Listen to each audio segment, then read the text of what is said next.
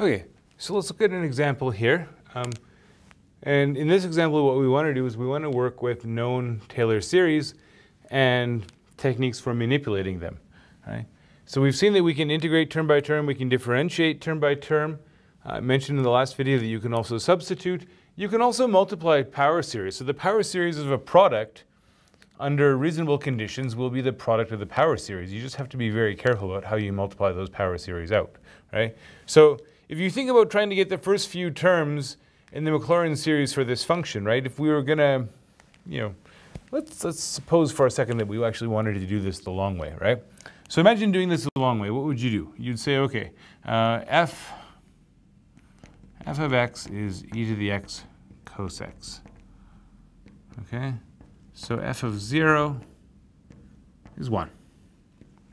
F prime of x, oh, we got to use product rule, right? E to the x cos x minus e to the x sine x. Okay, so f prime of 0, well, also 1, right? Because that's going to go to 0. Okay, we get to the second derivative. We get e to the x cos x minus e to the x sine x. Still working on just that term, right? Product rule. And then we're going to come over here. Minus e to the x sine x. Right? And then we're going to get minus, when I take the derivative there, e to the x cos x. So I actually get minus 2 e to the x sine x, which implies that the second derivative is 0. And then you go on, right? Third derivative. So we're going to get minus 2 e to the x sine x minus 2 e to the x cos x. And so the third derivative at 0 is minus 2. And we could carry on from there, right? And so, of course, if we were doing, I guess if we're dividing, 3 factorial, so we get minus a third. We could keep going, right? But, and maybe it's not so bad because actually, I mean, you do actually get a pattern this time, right? You get, this is going to be, pull out the minus 2, and you have e to the x cos x minus e to the x sine x, which is what we had here, right? And so you can play around and kind of keep going and see, actually, no, sorry, it'll be plus. So we're not quite back where we started, but if you cycle through, I think you do about 3 more, you start seeing a pattern, it's going to repeat, but do we really want to go down that road? Maybe there's another way to do it, right? And so the other way you can do this is you can say, well, look, f of x is e to the x cos x, but e to the x is the sum n going from 0 to infinity, x to the n over n factorial. Okay, and then we have the sum n going from 0 to infinity minus 1 to the n, x to the 2n over 2n factorial. Okay, and if you want to, you can be sophisticated about this. You can write down general formulas for the product of 2 power series, right? You want to figure out what's the coefficient for the x to the n in the expansion, and so you have to look at, you basically have to add up all the coefficients where the power from here times the power from here, right? Where those 2 powers add up to give you the x to the n that you want, and then you add up all the coefficients.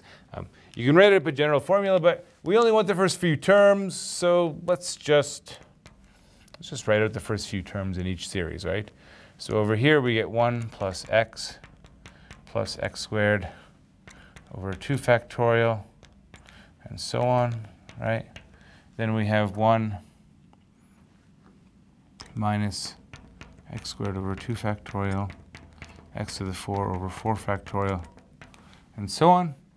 And so we start multiplying things out, right? We have 1, we have x, and that x is going to be the only time we get x, right? And then we look for, okay, for x squared. How do we get x squared? There's actually two ways to get x squared. We can go here, or we can go there, right? Oh, but you get x squared over 2 factorial minus x squared over 2 factorial, right? And we've accounted for all the things that could have x squared, because everything here is going to be higher degree, everything there is higher degree. So there's actually no x squared term. Then we move on to x cubed. How can we get x cubed? Actually, we should probably sneak in that, right? There's x cubed over 3 factorial, right? Because there's two ways to get x cubed. We can get x cubed over 3 factorial times 1, so we have x cubed over 3 factorial. And then we can also do x times that, so we get minus x cubed over 2 factorial, right?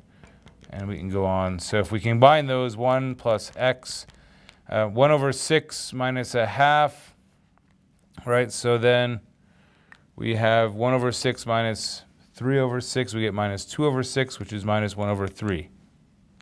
So that should be a minus sign. Minus 1 over 3 x cubed, and so on. And yeah, it agrees with what we had over here, right?